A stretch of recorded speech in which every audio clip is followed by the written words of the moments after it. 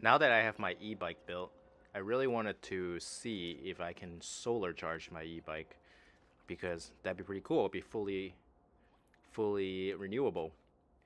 So I bought a 100-watt panel online for $55 and a power station online for about $80, a refurbished one. And I wanted to see if I can get it all together such that my e-bike will no longer require an outlet. We're just gonna connect and undo these little zip ties, and we'll connect these before we bring it up to the roof. These guys, I don't think these are directional. They're supposed to be watertight, so see if they actually are later. And then we'll connect this end to the machine. So let's carry this, let's test it out on the ground, and then we'll carry it up to the roof. All right, we got this temporary laying on the ground, and we'll connect it to the 12-volt input right here.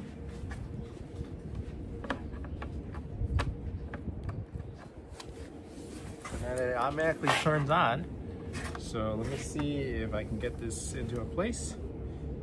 So right now there's about 20-30 watts of input. I'm not sure if, let me see if I can record it closer.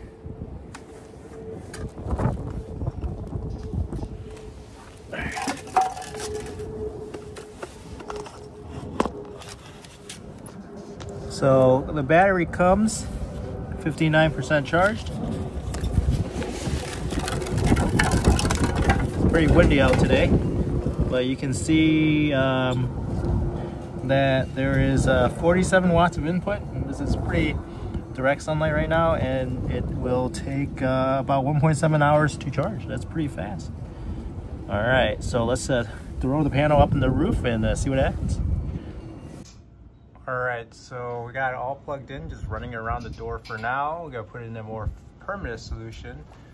But we go out here, you see the panel just sitting there up there. I put little bricks there just in case it stops.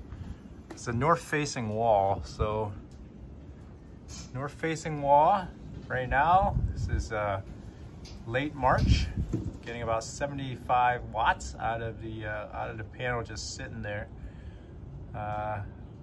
Yeah, so I'm gonna go out to get some lunch right now. It says about 1 hour left for it to charge, so we'll see if it's charged when I get back from lunch. All right, I'm back from lunch. It's about an hour, and input's 71 watts, output's 24 watts. I'm guessing that means my computer is almost fully charged.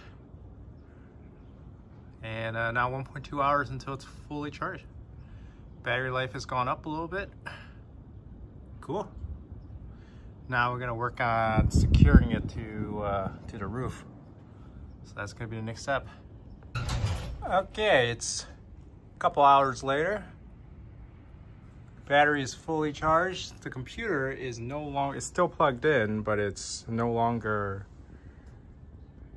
charging, so it's pulling 0 volts. It's kind of amazing. And the output right now is 40 watts from the solar panel. It's pretty overcast right now, and the panel is pretty much no longer in the sun. So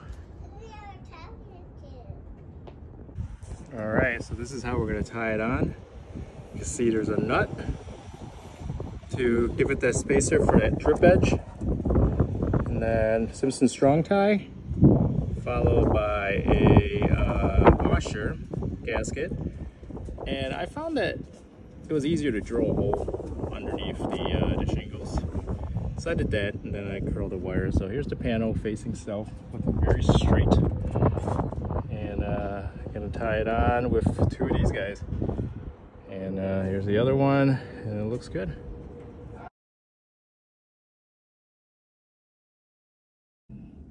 All right, gonna warm up the soldering iron here, because we're gonna build an extension cord. It turns out it's way cheaper on the internet buy these connectors and to buy the extension cords to the point where I feel like one can actually make money doing this. Turns out so I decided to use this thing. So this thing is generating 14, this soldering iron is only using 14 watts of energy. That's actually pretty impressive. All right, well, let's see here. Is it getting hot? It's getting hot. All right, so here we go. We're gonna make these connectors. The most unfortunate thing about this is that the only charger I have for the e-bike is an AC charger. So it's going from DC on the panel to AC in the charger, back to DC in the battery. That can't be efficient. We'll have to sort that out later. All right, so we got it plugged in. Stupid AC DC conversion. 27 watt in, 166 watt out. So we're gonna drain this whole battery, it looks like, because there's more going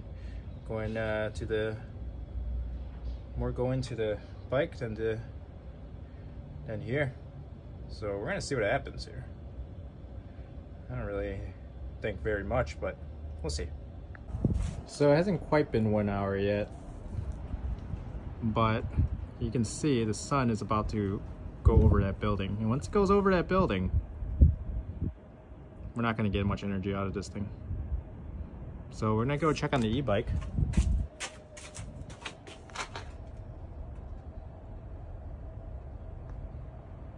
%55%. So the sun is charging the thing. Well, the sun's charging the battery's charging the thing. So yeah, that's pretty cool. Okay, it's nighttime. The input is 1 watt from the panel. And there's no output, so the thing's turned off. Interesting. All right, well, let's go see where we're at. Hold on. Hold on. Okay, wait. We have to turn this on. Okay, and then we're gonna see where it is. 79%. All right. So we're gonna leave this plugged in and see what happens overnight. All right. So everything worked exactly as I intended. The solar panel even sometimes would give out more wattage than it's rated. You see in this picture, it was giving 123 watt at one point, which is really nice.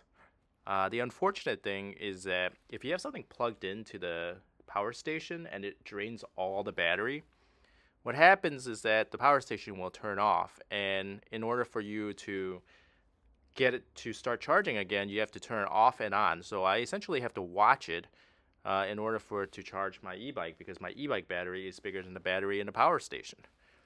So a bit of a inconvenience, but overall good experience, and I learned a lot about solar panels. So my next project might be powering my entire house. Who knows?